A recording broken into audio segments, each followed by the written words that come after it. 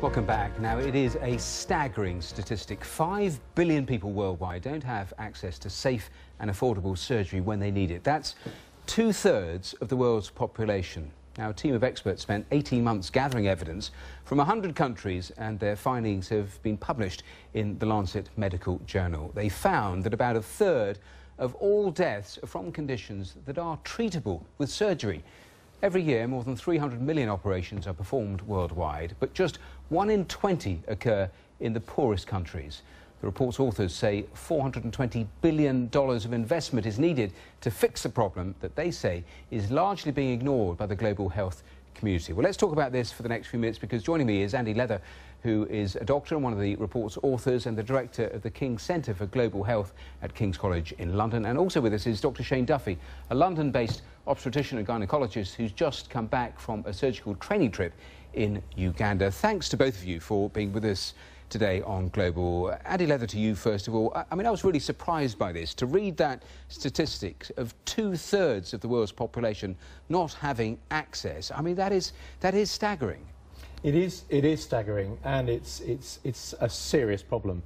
Up to now, we've believed that the figure was about 2 billion, and that was based on operating theatre density. But actually, we've looked a little deeper, and we've looked at, can people get to the facility, the hospital, in time, and can they afford it when they get there, and is it safe? And using those 4 aspects, those 4 dimensions of access, safety, timeliness, affordability, and safety, we come up with this figure of 5 billion. And people, therefore, are dying of obstructed labour, they're dying of acute abdominal problems, or they're dying after a road traffic accident unnecessarily. And you say all of those, a whole category of conditions are perfectly treatable if the surgery is available. Is that right? Absolutely. So all of that is avoidable? We think it is. We think that 80% or more of surgical procedures can be done at the first level hospital, the district hospital, in the community. And if those hospitals were able to perform 3 operations, the caesarean section, the abdominal operation for a catastrophe, and a fracture fixation, the study shows that they can probably do all sorts of other necessary surgical procedures. I'll come back to why we're in this position in a moment, but Dr. Duffy, tell me, you've just come back from Uganda. Tell me the sort of work you were doing there and what you were finding on the ground. So I work as an obstetrician and gynaecologist, specialising in maternity childbirth care and treating the conditions that occur, the complications that can occur from that. So while I was there, we were performing emergency surgery for ladies that had obstructed labours, and we also repaired holes that occurred between bladders and bowel, and they're called fistulas.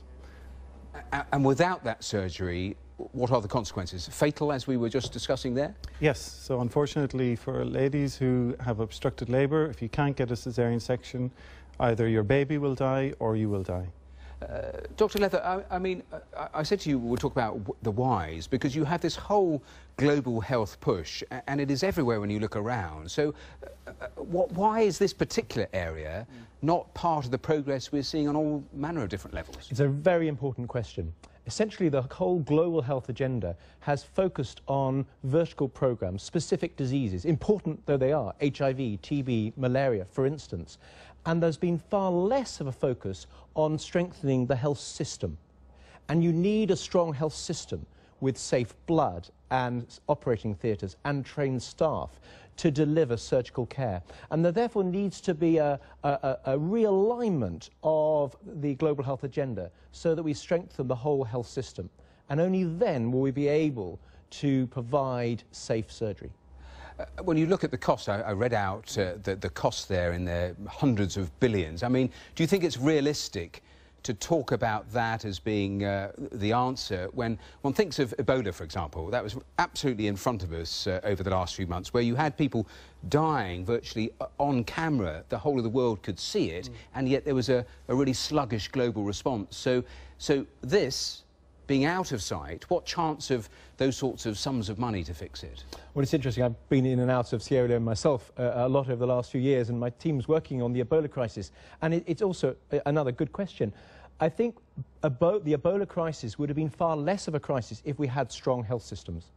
And that's what we're calling for. But on the issue of can we afford it, I think I would turn it around saying it's a good investment, because the Commission report shows